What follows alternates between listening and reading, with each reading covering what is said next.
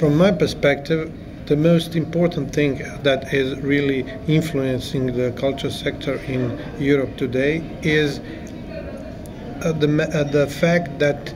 is what is lacking in this culture sector, and this is a real interest for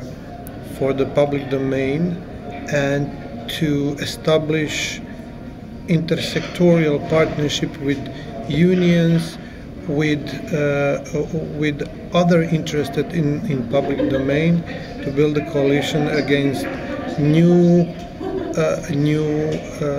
level of privatization and devastation of common and public goods. And from my perspective, this is really tough question that is kind of putting the whole culture in a very strong brackets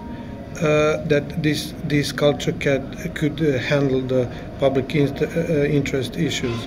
And the crisis opened up a kind of very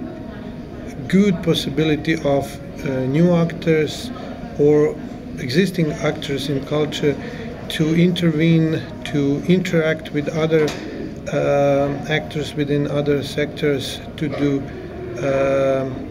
participate in movements against new line of privatization and devastation of public and common goods.